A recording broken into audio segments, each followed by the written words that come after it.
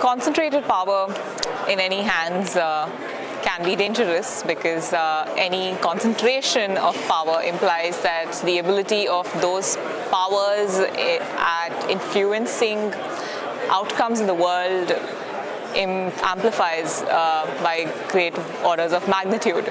And for the same reasons that any monopolies or any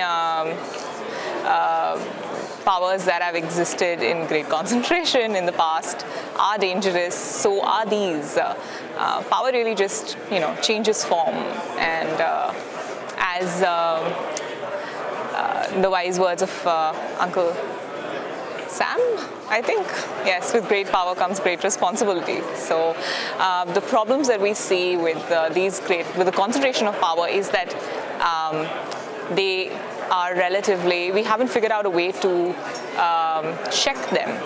We are still trying to find our ways around regulating them, and there is this desire for self-regulation which so far hasn't shown us great results, and if we need to come up with mechanisms to end up creating the regulatory structures that will be able to check this power.